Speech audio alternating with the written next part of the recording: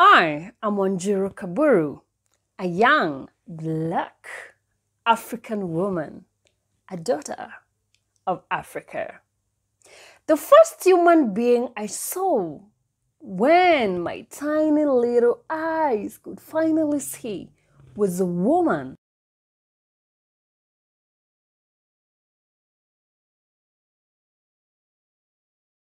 And her presence has remained constant in my life.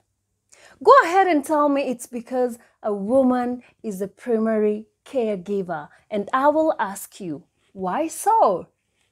Isn't a child made by both a man and a woman?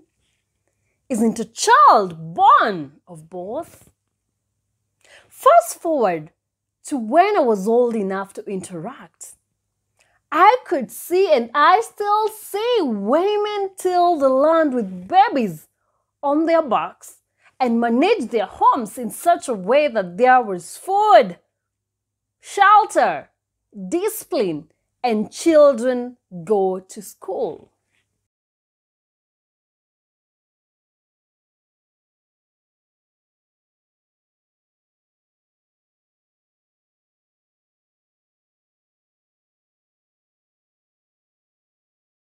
Speaking of school, my amazing African mother is a head teacher. And guess who shows up at school every time she sends children home to get a parent? The mothers, at least 95% of the time. Note that these are kids from families with both father and mother. What does that tell you? Let's look at the health practices. Why do I always hear of midwives? When I dig deeper, even to in the modern times, I see women practitioners working with what they have in villages to provide health care to the communities.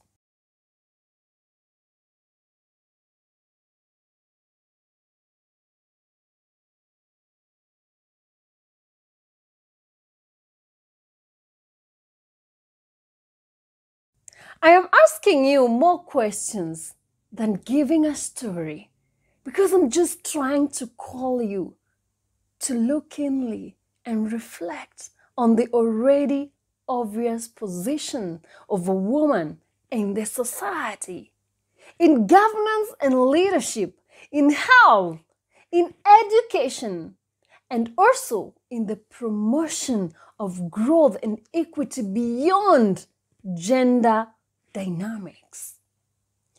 Girls have been nurtured in the hands of amazing women to go against all odds, such that they can graze, till the land, and still cook, tidy up, and go to school.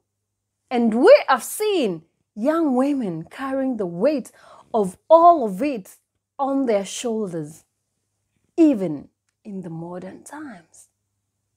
They are nurtured to nurture and lead, and we have seen it. We know it.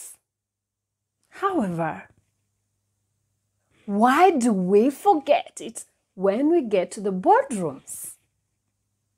How is it that these amazing women who have proven to be exemplary nurturers are not entrusted with nurturing our sectors and our nations?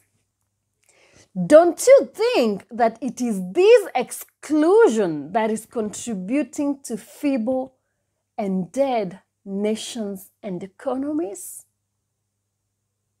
People talk about women empowerment and affirmative actions as ways of getting the women a seat at the table, but I look at it as a way of restoring the African woman to her rightful place. She deserves it, and she has proven it from the grassroots since time immemorial to date. Women deserve a seat at the table. That is my submission.